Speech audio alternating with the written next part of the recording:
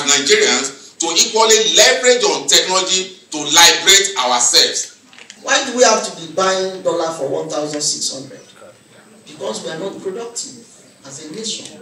What we plan to do with cultural technology is to look in our environment, take the things we have cheaply, bamboo, palm fronds, palm tree, all of that. Get China to give us the technology and we turn it into things we can use daily without having to import. Digivation networks again brought together stakeholders from both the public and private sector to the city of Lagos, southwest Nigeria, at its annual summit to discuss the future of technology and how it can be harnessed as a people. A recent World Bank assessment says Nigeria only captures a fraction of its digital economy potential and will need to make strategic investments to develop a dynamic, transformative digital economy. Themed Governance, Innovation and People, the Digivation Future Summit was geared towards fostering a technologically driven ecosystem. So we can imagine the amount of content of imports that we get and then the exports that we do. So media is helping everyone these days. It's helping my sector, filmmaking. You don't need those days of manual marketing. Is fast eroded. You can make your movies now and then market it yourself, distribute almost yourself, through media, and then technology is there, the veritable tool. The tech industry is part of business. So there are a lot of laws in Nigeria that people don't know. So we should stop calling for more laws and implement the ones we have. The laws that we should be amending are laws that adapt to new developments. Those are the kind of laws that we should be working on. So as far as regulations are concerned, Nigeria is even, for me, over-regulated.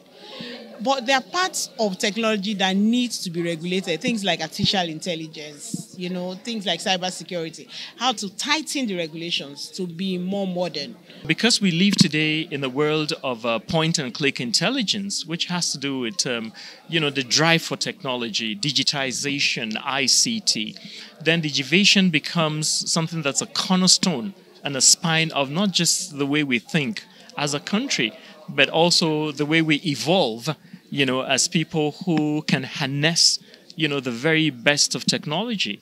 So this particular summit, the one that has to do with innovation and governance, and the way and all of the issues that actually have been brought to the front burner.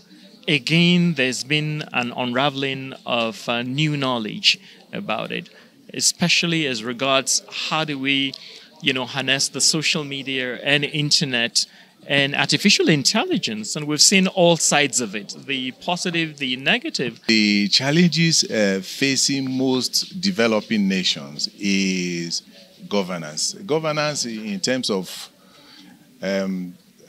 how do we create levels that will be independent, create institutions that will manage us as a people, as a government, and as initiatives that will drive us into the next economy that will be very, very sustainably so. And in terms of innovation, and the kind of innovation we have today, they're working.